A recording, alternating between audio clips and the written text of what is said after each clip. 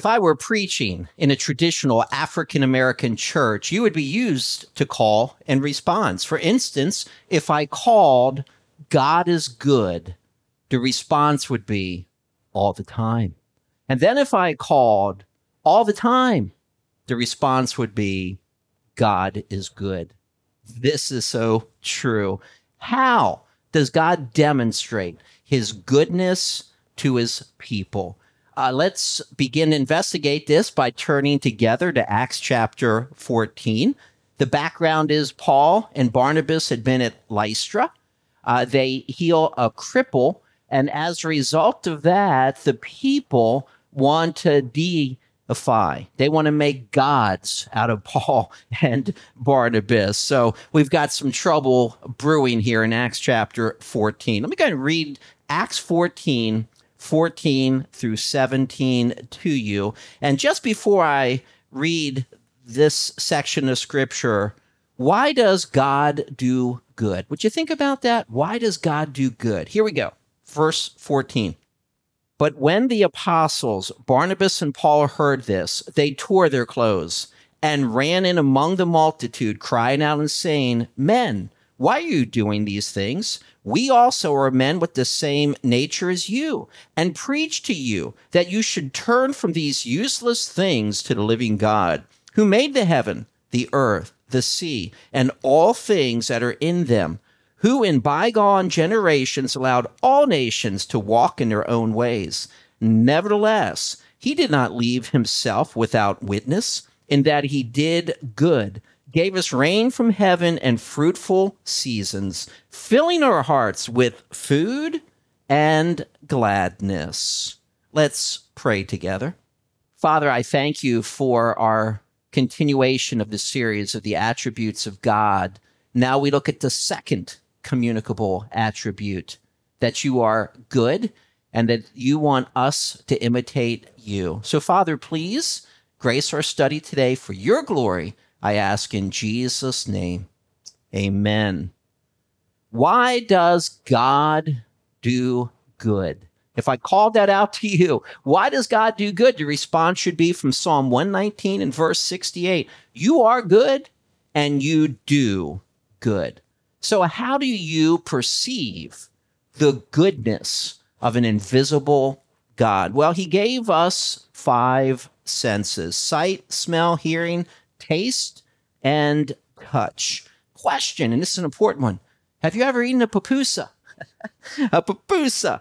By the way, November 13th is National Pupusa Day in El Salvador, and that's where I was first turned on to pupusas. So I gave a little write-up. Pupusa is a tortilla made of corn flour stuffed with various things like cheese, pork, and beans. The pupusa is stuffed while forming the tortilla. It is culinary art form, and not everyone can make them. It takes skill and practice to be able to make them. They are so good. So when I mean my pupusa, I use my 5 senses. First of all, sight. It's when your eyes begin to bulge out of your head. And then smell. You gotta take in the aroma at that point, which, by the way, will cause you, as it did to me, to salivate. And then hearing. You can hear it sizzling, and it's speaking to me. Now, I'm not sure the language pupusas talk, but most likely it's in Spanish. And then touch. You got to move away from the gringo knife and fork. You get to touch the pupusa, and you eat it using your fingers. And then finally, taste, for that out-of-body experience. So we use our 5 senses to perceive the goodness of God. Here is point number 1 for today's sermon. Number 1, contemplate the goodness of God. Contemplate the goodness of God. From the very beginning, at creation, God modeled his goodness to mankind 6 times in Genesis chapter 1, verse 4, verse 10, verse 12, verse 18, verse 21, and verse 25. After God looks over his creation, he says, it is good. The Hebrew tov. It is good. And then he gives us this statement after the sixth day of creation, after he had made man. This is Genesis chapter 1 and verse 31. Then God saw everything that he had made, and indeed it was very good. Tov, ma'ov. And by the way, this sets up the stage for Genesis chapter 2, when we have the words lo, tov, not good. What was not good? That man should be alone. The spouse is a complement to the husband, testifying to the goodness of God. By the way, every good gift comes from above. James 1:17, every good gift and every perfect gift is from above and comes down from the Father of lights, with whom there is no variation or shadow of turning. So every good gift comes from the Father above. Let's think about some of God's gifts. Let's contemplate these together, if you will. How about the gift of salvation? What a wonderful gift. We would be headed to hell for an eternity if it were not for the gift of salvation. Romans chapter 2 and verse 4, the goodness of God leads you to repentance. The goodness of God leads you to repentance, to place your faith in the finished work of Christ. What a great gift. It's an indescribable gift, as Paul would say in 2 Corinthians 9 and verse 15. Then we have the gift of forgiveness. Consider Psalm 86 in verse 5. For you, Lord, are good and ready to forgive. He's a merciful God.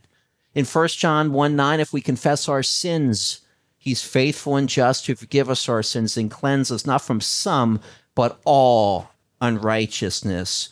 The gift of forgiveness, in order that not only could we have a forgiveness of sins initially at salvation, but then to maintain that right relationship with our Heavenly Father. Then we have the gift of worship. Turn to the middle of your Bible. That's about Psalm 117. But I'd like you to go with me, please, to Psalm 100.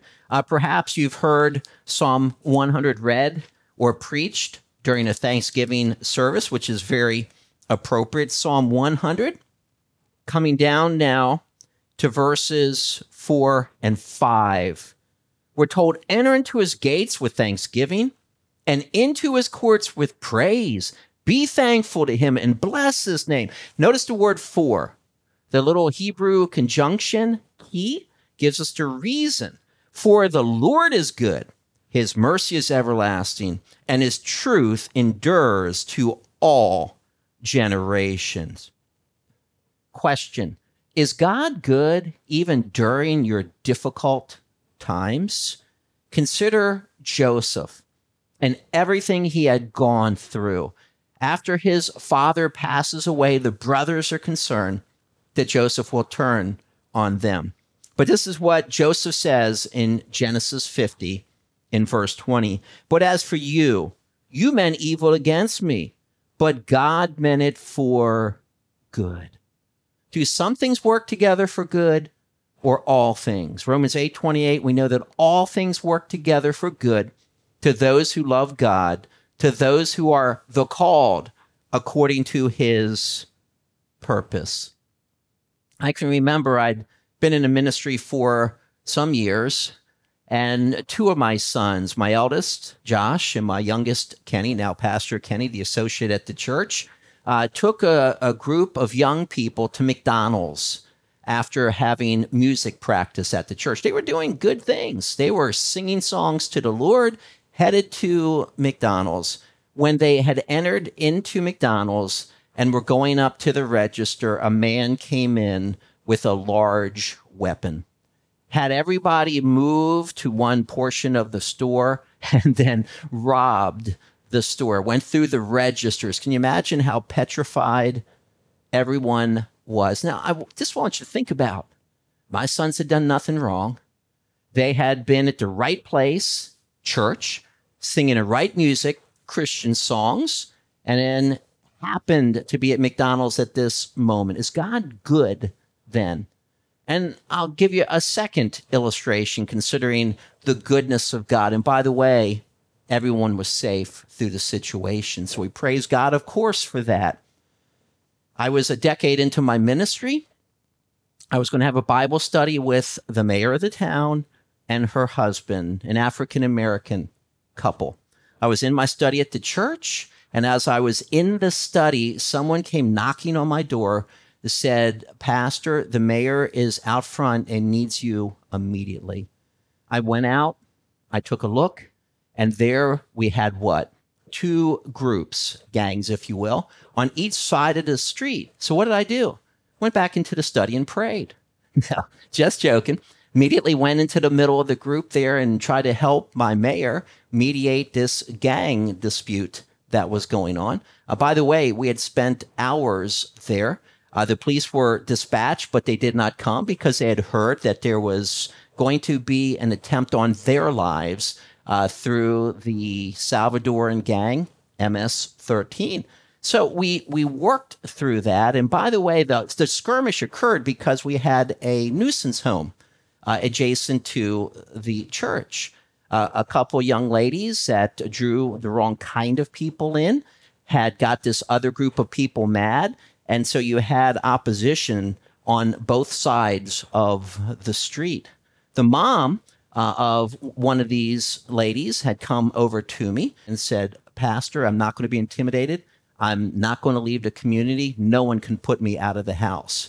Well, after several hours, the police came. Both groups disbanded. One large group went into the one home. And I often joke that if Pittsburgh were lacking steel, they could have patted down the individuals going in that home, and they would have had plenty of steel to keep them in business. But thinking about these things, I took the mayor. We went into the church. I knelt down and I prayed, "Dear God, either convert these people or have them move out of the town." I got a call the next day that God had answered my prayers, not the way I thought. Someone had driven by the house and shot it up. And sure enough, the lady who had said, "We're never leaving," I've never seen her. Why? Because she packed up her family. Thankfully, I believe no one was hurt, and moved out. See, in the former situation with my two sons at McDonald's, I really don't know why that happened. But God maintained his goodness throughout that situation. And then later on with the second illustration, I do understand more of why that happened, because you had the white pastor stand with the black mayor, and then people from the town started to hear these things, and we started to have a lot more African Americans come into the church. This I know. Regardless what is going on, we praise God because all things work together for good. So we got to contemplate the goodness of God. Number two, let us illustrate the goodness of God. To illustrate means you become a picture. We are saved in order to serve our God. So if you'd make your way over to the book of Titus with me, please, right past Timothy, over to Titus. And as you're turning to Titus, let me bring to your memory verses you know well, Ephesians 2:8 through 10. For you are saved by grace, correct? Yes. God's favor upon your life. What was the tool, the instrument that God used for you to receive that salvation? It was faith. But then after we're saved, it says in Ephesians 2:10, for we are his workmanship, his poema.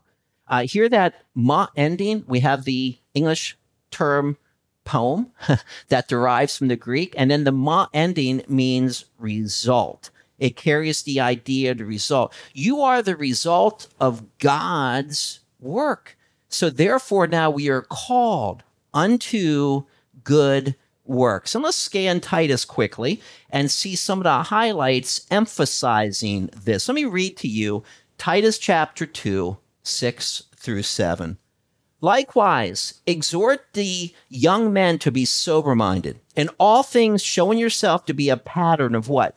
Good works. In doctrine, showing integrity, reverence, incorruptibility, sound speech that cannot be condemned, that one who is an opponent may be ashamed, having nothing evil to say about you or even to you.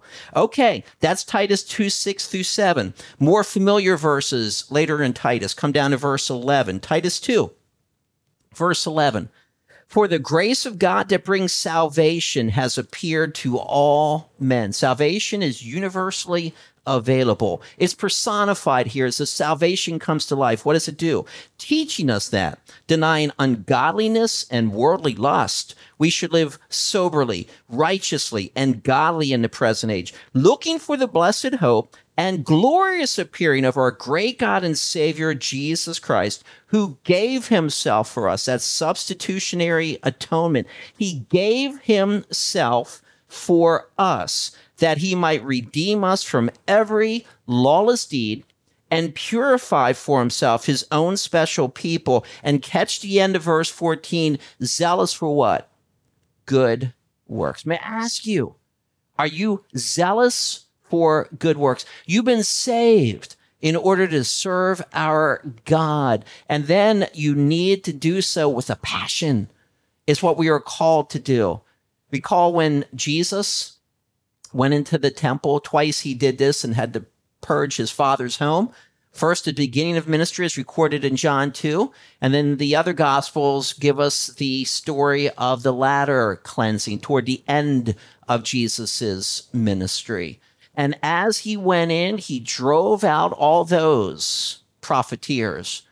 They were charging too much money to give supplies to the pilgrims who had traveled in to Jerusalem as an obedient act, according to Deuteronomy 16:16. So Jesus was furious. He made a cord of whips and he drove them out. And as the disciples were watching him, they recall from Psalm 69 that the zeal of your house has eaten you up. That's right. He was passionate about his father's house and serving his God, and wanted to do so with the utmost of integrity. I pray that we carry that same zeal. It's something we're called to do. Now, to wrap this up, over in Titus 3, come down with me, please, to verse 8, and then we'll see verse 14 to wrap up this little section in Titus. This is a faithful saying, and these things I want to affirm constantly, that those who have believed in God should be careful to what? Maintain good works, a pattern of good works. These things are good and profitable to men. Verse 14, and let our people also learn to maintain good works. Emphasized over and over and over again, maintain good works. We need to be about good works. Listen to 3 John 11. Beloved, do not imitate what is evil. Contrast, notice the word but what is good. He who does good is of God, but he who does evil has not seen God. And you should know, not to do good is sin. That's what James pens in chapter 4 and verse 17. Therefore, to him who knows to do good and does it not, to him it is sin. We have the Bible. It instructs us that we need to have a pattern of good works. We need to carry the zeal of the Lord Jesus Christ. We need to be individuals who have this pattern of good works. But when we don't do what God has called us to do, then it is sin. It is missing God's standard. It's missing the mark that he has established for us. And how is it that we can have as fallen creatures a pattern of good works? Well, the fruit of the Spirit shows us that when we are seeking after God, when we are yielding to the Lord Jesus Christ, the Spirit produces a goodness in our lives. Let's consider that together. Over to the book of Galatians with me, please. Galatians chapter 5. Galatians chapter 5 is in the sanctification section of the book. In other words, we're looking at how to progress in a relationship with Jesus Christ, because we are marked out ahead of time, that's Romans 8:29, to be conformed to the image of Jesus Christ. We are called to imitate the nature of our God. Since he is good, we are called to practice goodness, but can only happen divinely as we abide in him, because he works through us through the person of the Holy Spirit. Down here in Galatians 5, verse 16, I say then, walk in the Spirit, and you shall not fulfill the lusts of the flesh. Let me just read on. For the flesh lusts against the Spirit, and the Spirit against the flesh, and these are contrary to one another, so that you do not do the things you wish. But if you are led by the Spirit, you are not under the law. So you're going to be in one of two realms spiritually: abiding in the Almighty and not submitting to the lust of the flesh, or walking in the flesh and therefore producing the works of the flesh in contrast to the fruit of the Spirit. I mentioned earlier about the fruit of the Spirit. Notice that the word fruit is singular. It's talking about these 9 graces as a package deal. So in Galatians 5, verse 22, but the fruit of the Spirit is love. Now, it's possible grammatically to put a colon after love, and that the other 8 graces describe love. Or it can be showing just these individually, but love is placed first for a reason. Why? 1 Corinthians 13:13, and now abide faith, hope, and love, these 3, but the greatest of these is love. But the fruit of the Spirit is love, joy, peace, long-suffering, kindness, here's her term, goodness. See, it's something that's produced by the Spirit of God. Faithfulness, gentleness, self-control. Against such, there is no law. We need to be individuals who are walking in the Spirit. John's term might be abide. It makes no difference whether you use abide from John or walk from Paul. It's the same concept. You remain in the realm, in the sphere of being pleasing to God, because you're yielding to him, desirous that he worked through you to accomplish these things. And then let me give you another verse, and this is one I'd encourage you to memorize. I have. It's a verse you should put in your mind, because we have to be looking for opportunities to serve our God. We need to be actively seeking for any open door that God would give to us in order that we could please him by serving others. Here we go. This is Galatians chapter 6 in verse 10. Let me read this to you. Therefore, as we have opportunity, let us do good to all, especially to those who are of the household of faith.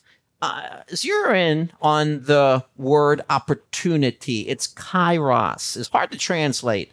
It's the word season. It's not chronos, which gives us chronology and the moving of time. This is the word that means a season, but can imply an opportunity. It's an opportune time to do something. And that's why I say we need to be looking for those open doors where God has moved in order that we can serve others. As we therefore have opportunity, notice here what Paul pens. Let us do good to some, to the people we like, to the majority. No, it says, let us do good to all. That's the nature of God. His goodness had been displayed there in Lystra to the wicked and then also to the good. And that's the nature of our God. He's good and he does good. And we need to imitate him in his goodness. So let us do good to all, but there's a priority that's given here, especially to those who are of the household of faith, to those who are of the household of faith. So Christian, we have an obligation to prioritize our brothers and sisters in Christ. The word brother, adelphos, means from the same womb. Spiritually, we come from the same womb. In a sense, through the blood of Christ, he has eternally linked us together as family. So we become the priority. As we are considering what to do with our resources, whether time or money, we are to give priority to our brothers and sisters in Christ. That's what Paul is telling us to do here. See, he's good. He's good. Several years ago, I was at Bethesda Baptist Church, Northeast DC. I had prayed for decades that we would have some impact on our nation's capital, Washington, D.C. So there was a brother who had come to us who was going to candidate eventually and become the pastor of the church, Pastor Michael Thompson. He came to my son and me and said, "Can you train me for ministry? I want to be ordained under your ministry." We were elated. It's so special because here we are, Colmar Manor Bible Church, about 1 mile away from the line, the border of Washington, D.C., with a strong desire to impact the nation's capital, one of the most, if not the most, influential cities in the world. And what does God graciously do to answer our prayers? Gives us a pastor to train. He had asked me to come and to do a seminar, and I was glad to do it. At the time, it was on the book of Revelation. And I recall so vividly, there was a point I was trying to make, and we had all these tables surrounding the lectern where I was teaching. So I walked right into the middle of the room to make my point from Revelation chapter 2. And as I made a point, one of the men by the name of John yelled, "Boom!" We all broke out into laughter. It was a boom moment for John because something had become very clear to him. And it was as if the Spirit of God had turned on the light switch to give illumination, and he got it. So he didn't keep in his emotion. And I love that about the African-American community.